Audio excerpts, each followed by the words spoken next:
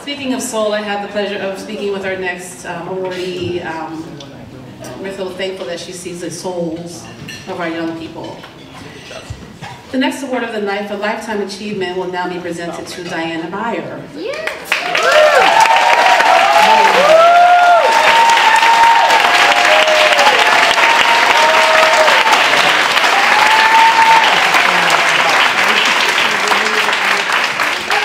I had the recent honor of meeting one of those young souls that she mentored and nourished, Stephen Melendez. So, yes. To give you insight into Diana's life and career, we have on-screen presenter Linda Murray. Linda is currently the curator of the Jerome Robbins Dance Division at the Library for the Performing Arts at Lincoln Center, where she manages all aspects of its collections and public service. She has previously worked with the dance collections at the Library of Congress and ran a multidisciplinary arts organization in Washington, D.C. for 7 years. Her areas of specific interest include 20th century ballet and gender in performance. Please bring your attention to the video screens for a tribute to the wonderful Diana Byer.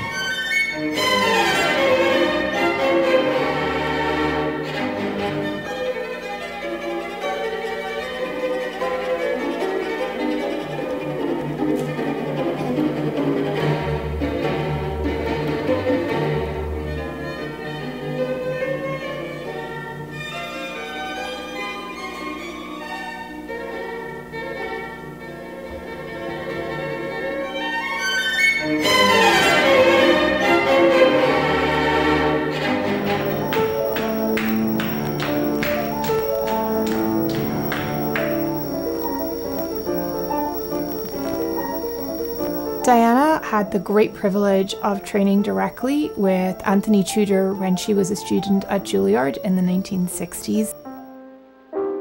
Something that I know had an immense impact on her and has influenced her own trajectory as both a dancer and then as an artistic director.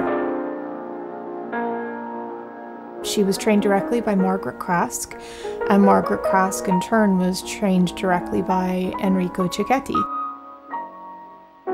I believe she lives by Antony Tudor's people who happen to be dancing rather than dancers who are trying to be people. That's central to the way that she tries to impart knowledge about dance. And I know that also musicality is incredibly important to her too.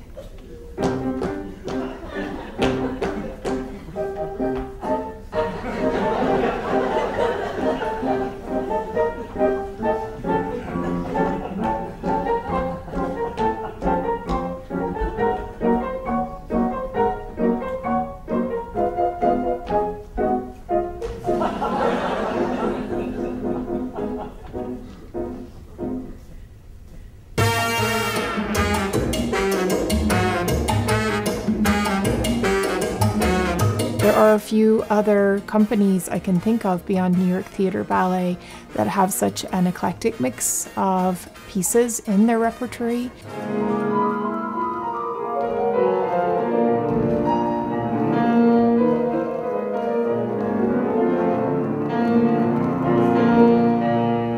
When you go to see New York Theatre Ballet, you really do get a breadth of scope in both aesthetic and artistic ideas. It's the only company I can think of where a David Gordon piece, a Pam Tanowitz piece, a Merce Cunningham piece, and an Agnes de Mille piece might find their way into one evening.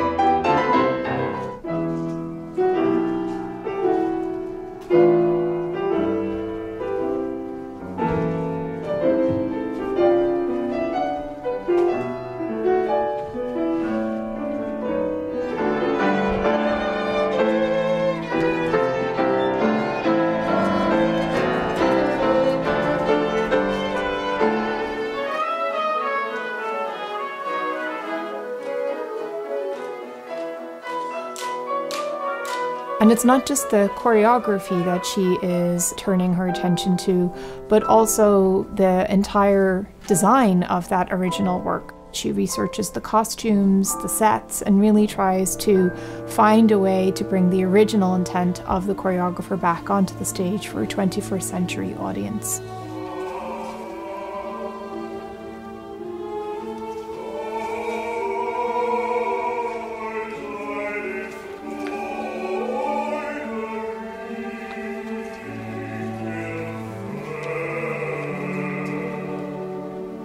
The work that she has done with children who are at risk and living in shelters is absolutely extraordinary.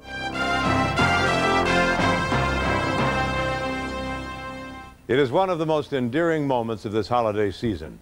Children dancing the dance of the Sugar Plum Fairies.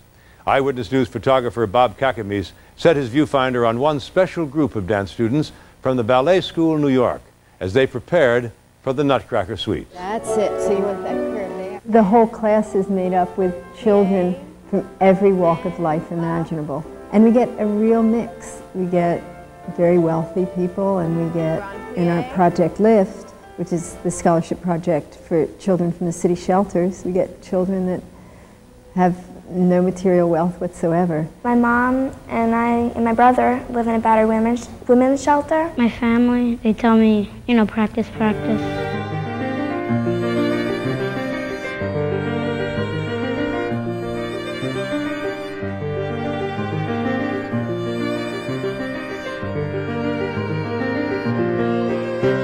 And I know that it has come at great personal cost to her in ways that most of us don't realize. The scholarships that she offers extend beyond what the company can afford, and I know that she herself supplements those scholarships to make sure that the children have what they need, the clothes that they need, the food that they need, in order to be able to come to class and to learn how to dance. That is an incredible gift that she has given many generations of children in New York, and it's a legacy that few others would be able to think of attaining.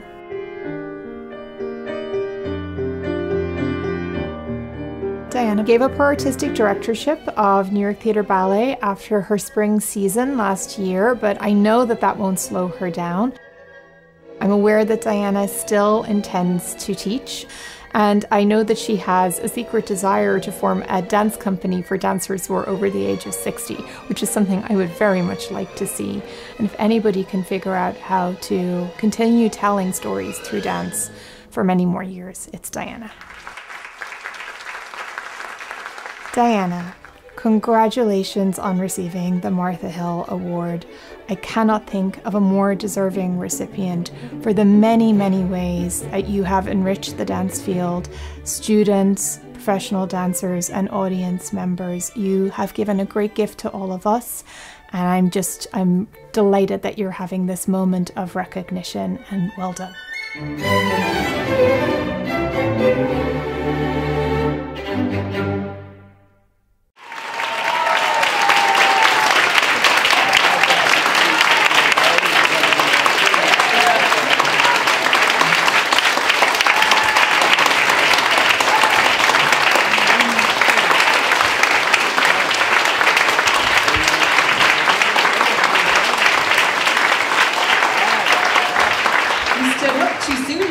Up for her again in a minute.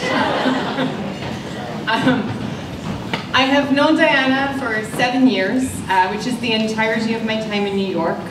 Diana was first introduced to me by her longtime friend David Vaughan. And for those of you who don't know who David Vaughan was, although I think most of this room does, he was the longtime archivist for Merce Cunningham. And when I started as the dance curator at the New York Public Library, David was our dance historian in residence.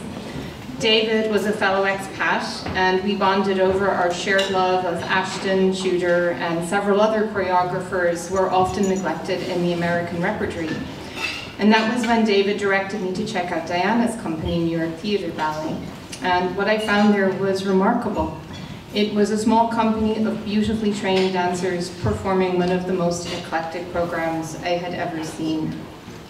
And outside of the sheer breadth of the company's repertory, as a dance historian, what really impressed me was the dialogue that she created by placing apparent outliers in the same evening.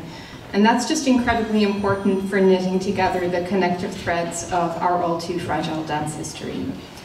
As I got to know Diana as a person, I saw how deep her passion for dance goes, and I understood what a generous soul she is. As you saw, the work that she has done for at-risk youth in New York City is extraordinary, and it has opened up young lives to art, possibility, and opportunity. And I don't think that we will ever be able to repay her that debt. Diana's company is now in the hands of Stephen Melendez, one of Diana's protégés, and a testament to the investment that she has made in the young people of New York. As her company starts a new chapter, I'm delighted that the Martha Hill Award has been given to Diana at this moment, not as an endpoint, as a lifetime achievement sometimes might indicate, but as a moment of acknowledgement for a decades-long career that has defined what it means to live a life in dance.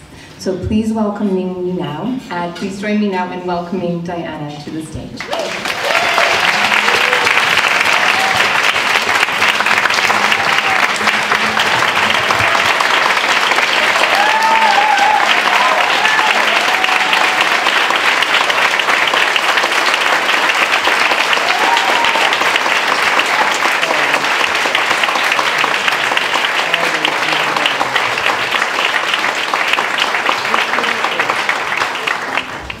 Linda, I have no words to thank you. Your accomplishments have set such a high standard, and I'm so honored by your generosity. I'd like to thank the Martha Hill Dance Fund and the countless friends who have supported me along the way. They're all here. I am deeply honored to be here in the company of Diane McIntyre and Deborah Damast. I am profoundly grateful for this award for many reasons, but one of the principal reasons might surprise you. During my first year at Juilliard, Ms. Hill actually kicked me out of the school for bad behavior.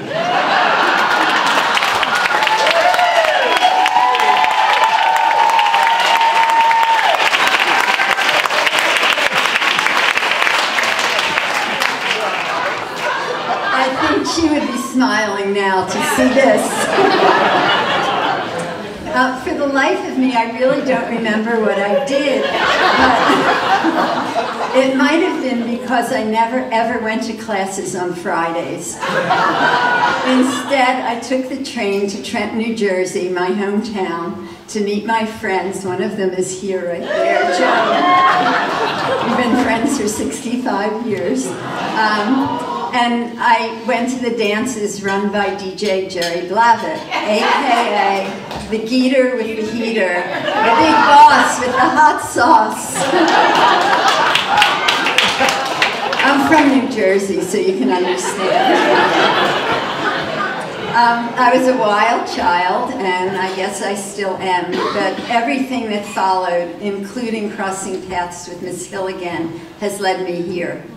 So maybe Ms. Hill instinctively knew something about me and what I needed. After my very brief stint as a full-time student at Juilliard, I entered the Extension Division and studied with Antony Tudor, Alfredo Corvino, Sarah Stackhouse, Betty Jones, Helen McGeehee, and Mary Hinkson. I can't believe how extraordinarily lucky I was to be studying with the very best of the best. I also met Margaret Craske, who became my lifelong teacher, mentor, and very dear friend. So barely in my 20s, these were the people who inspired me and shaped my artistic taste. During this time, Ms. Hill was always there in the background, working tirelessly, and always making a meaningful, lasting difference. She kept Juilliard's dance department alive, despite attempts to shut it down. And she succeeded through sheer will, unwavering courage, and the force of her impressive personality. It was her presence at this school that truly informed my understanding of what was possible in life. In the 1970s, not many women were running ballet companies, but in 1978, at the age of 32, I established New York Theater Ballet and the New York Theater Ballet School, because I had Ms. Hill as a role model.